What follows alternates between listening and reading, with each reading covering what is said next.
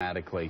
And then down here, I think you're exactly right, Mark. We're all talking about one thing. I think this is, at the end of the day, the issue that's the greatest challenge. For everybody. For everybody. If patients, if Americans aren't able to go to the doctor of their choice, that's going to be a serious problem. What does this story say? It's not just doctors. It's also medical clinics, certain kind of providers. Yeah. It says that the plans are being regulated by both the state and increasingly by the federal program, and it's going to deny people access to medical providers they had in their previous plans.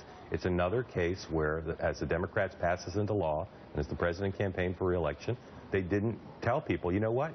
The nation's going to have to make some sacrifices to have universal health care. Losing access to your preferred medical provider or having to drive miles and miles to get to somebody you're allowed to see, that is a huge change in people's lives. It's the second part, Mike, of a deadly 30-second commercial where Democrats promised that you could, if you liked your plan, you could keep it.